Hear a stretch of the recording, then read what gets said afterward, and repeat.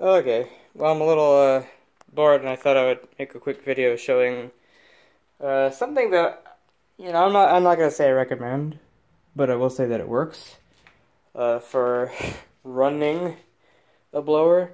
I've got the rotator motor turned out, and I got one belt looped around the blower, and it turns in the right direction.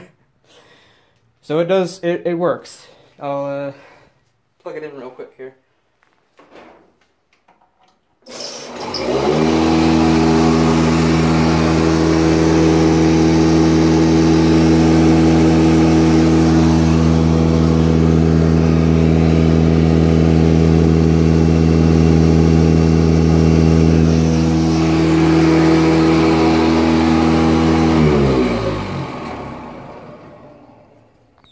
So it definitely works like that. It spins at a little less than half speed or so with that particular motor.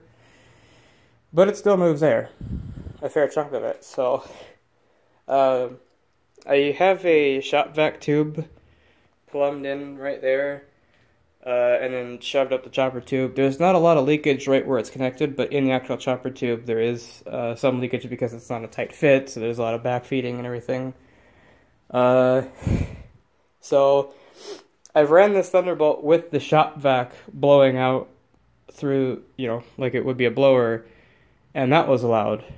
And that was the first time that my Thunderbolts had air ran through it, since it was last used in service. But this time, this will be no longer the first time, but this will be one of the first times that an actual blower has fed air through it since it was last, in service.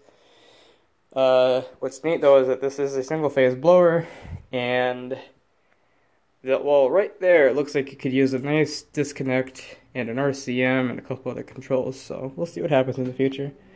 But for now, I'll set this here and hope and pray that it gets an okay video. Mostly hope.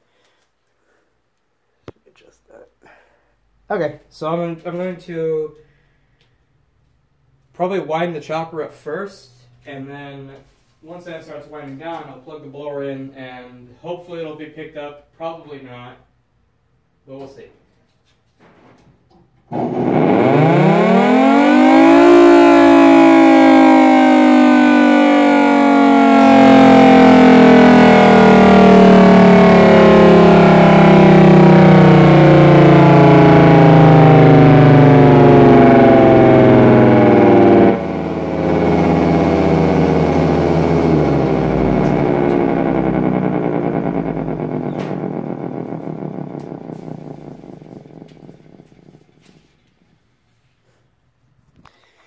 So, if you noticed how it suddenly got extremely quiet, the shop vac tube blew itself out of the chopper tube, which is fully expected because there's quite a bit of air being pushed through.